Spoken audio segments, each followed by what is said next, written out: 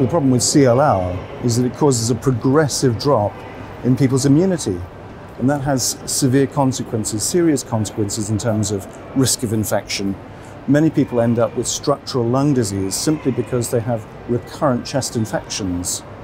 So as time goes by, there's a reduction in the level of immunoglobulins, as well as difficulties in the cellular immune system. So T cells end up with problems as well. So it's not just antibody levels that are reduced, it's the cellular form of the immune system that's affected as well. So there's a double whammy. And as time goes by and the disease gets worse, then those problems get worse as well. And we're talking about a patient group that's already potentially elderly and have comorbidities. So they may have kidney problems, they may have diabetes, heart disease, things that are going to increase the risk of infection already. So this is a group where the rising tide of comorbidities and disease leads to an increased risk of infection. As soon as you throw in treatment into the mix as well, that can lead to another stepwise reduction in the immunity. So you can lead to an increase in the risk of hypogammaglobulinemia, and it can lower T cell counts, particularly the CD4 count. So the idea with CLL is to try and prevent these risks from happening in the first place. One of the strategies is to vaccinate. So if we look at the guidance, the CLL, BSH CLL guidance, clearly states that we must use vaccination, particularly against the pneumococcus. So pneumococcal pneumonia is a severe infection, often one of the community-acquired infections that can cause severe illness in our CLL populations. To abrogate this, using the PCV13 or Prevnar 13 vaccine, one of the conjugated vaccines early on in the course of the condition, as soon as the CLL is diagnosed, is very, very sensible.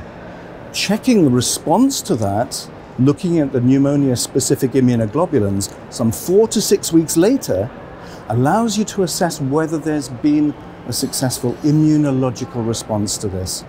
Now that's important because you need that later on. As time goes by, when the immune system's lower, you may wish to access immunoglobulin replacement treatment. So we're talking early on now. So you've got your pneumonia vaccines, the pneumococcal vaccine, you have the first one, and then in the guidelines it suggests having the PPV23 vaccine some 2 to 6 months later.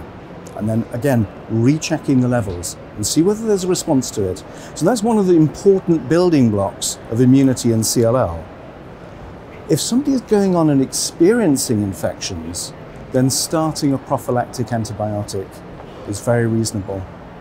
And if they have breakthrough infections despite that, particularly if you've shown that there's been no response to the pneumonia vaccine, then you can start negotiating with the trust committee about immunoglobulin replacement. And if you haven't got those building blocks in place, you haven't done your at least a 3-month trial of antibiotics, you haven't assessed the response to the pneumonia vaccine, then you can't move forward. So that's why getting those things done early on is important. And in CLL, unfortunately, many people who have the vaccine, even if it's early in the course of the disease, they still may not respond properly to the vaccine. And you do need to identify that. You need to document it so that you can move forward and access immunoglobulin replacement at a later stage, potentially.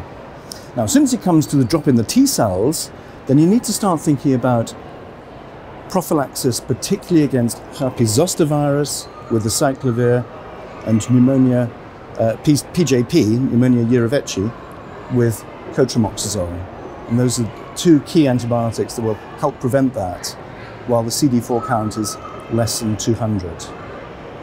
Now, some treatments are worse than others. So if we're talking about fludarabine, cyclophosphamide, rituximab, bendamustine, rituximab, these drug combinations will cause a very low CD4 count for a prolonged period of time. And so prophylaxis really should continue until at least the CD4 count picks up above 200.